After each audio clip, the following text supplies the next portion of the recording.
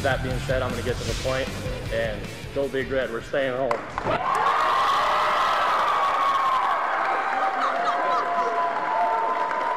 Commitment Day in Ainsworth for standout tight end Carter Nelson, the top-ranked football prospect in Nebraska and the second-ranked tight end in the entire country. And today, a Bulldog turned into a Husker, as Nelson said he's staying home to play for Nebraska.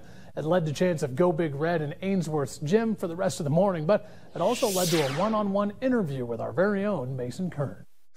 Here in Ainsworth with Nebraska's top recruit in the 2024 class and the #2 tight end in the nation, Carter Nelson. Carter committing to Nebraska today, staying home. First of all, making the decision, having it announced to the public. How good does it feel in this moment right now? It feels great because just the support that came out today, that was crazy. I didn't know if 20 people were going to show up or what, but we had one side of the bleachers full. So I'm excited to just see what else our community can do while we're going through this process of senior year and while we're trying to win our championship. Right, obviously a great season last year and you're looking to build upon that, but you commit to Nebraska just coming off an official visit last weekend. What about that visit stood out, and what led to your decision to stay home?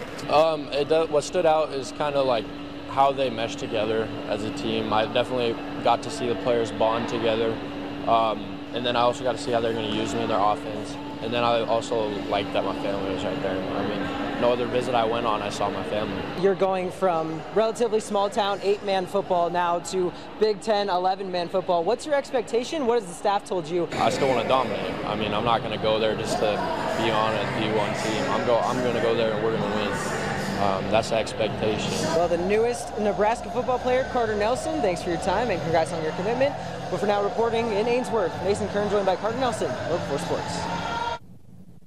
Nelson now topping the chart of in-state commitments for the Huskers, which currently stands at 6 for the 2024 class. Nelson joins the Bellevue West trio of Davon Hall, Isaiah McMorris, and Daniel Kalin, as well as Elkhorn South's Ashton Murphy and Omaha North's Donovan Jones.